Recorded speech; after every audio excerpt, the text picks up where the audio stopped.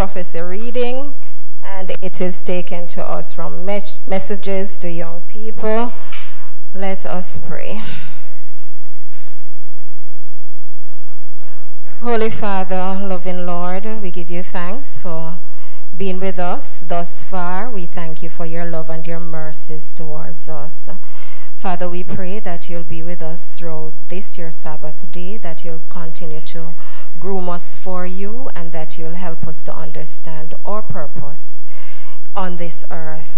We thank you for your continued love and hearing and answering our prayers. In Jesus' name, amen.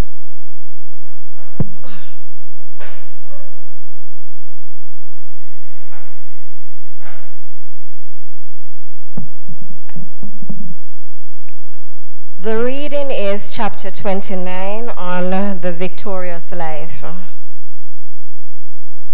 It begins, peace comes with dependence on divine power. As fast as the soul resolves to act in accordance with the light given, the Holy Spirit gives more light and strength. The grace of the Spirit is supplied to cooperate with the soul's resolve, but it is not a substitute for the individual exercise of faith. Success in the Christian life depends upon the appropriation of the light that God has given. It is not an abundance of light and evidence that makes the soul free in Christ. It is a rising of the powers and the will and the energies of the soul to cry out sincerely, Lord, I believe. Help thou mine unbelief. I rejoice in the bright prospects of the future, and so may you. Be cheerful and praise the Lord for his loving kindness. That which you cannot understand, commit to him. He loves you and pities your every weakness. He hath blessed us with all spiritual blessings in heavenly places in Christ. It would not satisfy the heart of the Infinite One to give those who love his Son a lesser blessing than he gives his Son.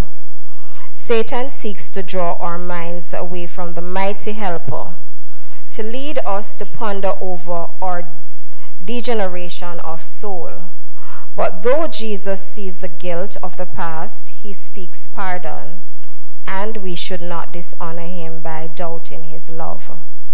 The feeling of guiltiness must be laid at the foot of the cross, or it will poison the springs of life. When Satan thrusts his threatenings upon you, turn from them and comfort your soul with the promises of God. The cloud may be dark in itself, but when filled with the light of heaven, it turns to the brightness of gold, for the glory of God rests upon it. God's children are not to be subject to feelings and emotions. When they fluctuate between hope and fear, the heart of Christ is hurt, for he has given them unmistakable evidence of his love. He wants them to do the work he has given them. Then their hearts will become in his hands as sacred harps, every chord of which will send forth praise and thanksgiving to the one sent by God to take away the sins of the world. Christ's love for his children is as tender as it is strong.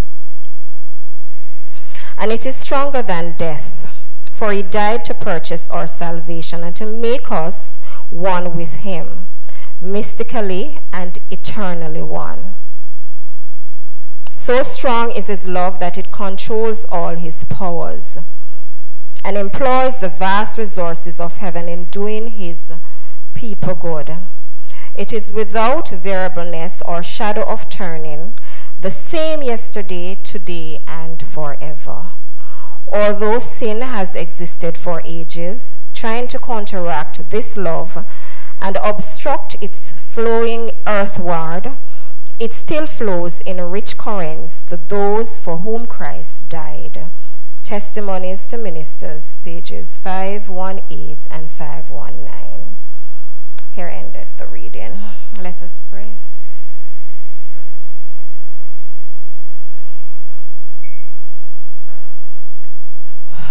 Most righteous and loving Father, we continue to serve you as we need to, as we ought to, as you want us to.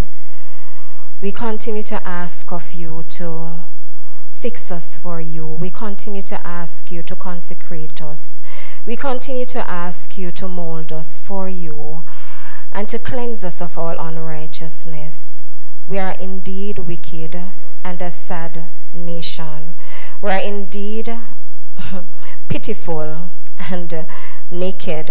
We are indeed wretched. But dear God in heaven, we are so grateful that you are our God and you have made provision for such a wicked nation, to ask for forgiveness and to come boldly, asking you to cleanse us and to make us aright for you. And so we ask that you'll just continue to mold and continue to fix us for you, because we need your strength, we need your love, we need your help to go through each day. Moment by moment, we ask for your continued fixing and strength. And so we ask even today that you will be with our thoughts, our tongue, and our actions. We ask, dear God, for your blessings upon us continually, and we ask for your continued mercies. Thank you so much for hearing us, and we pray that whatever we read and whatever is preached or whatever is presented to us, that we will also understand and grasp your words from it. Thank you in Jesus' name.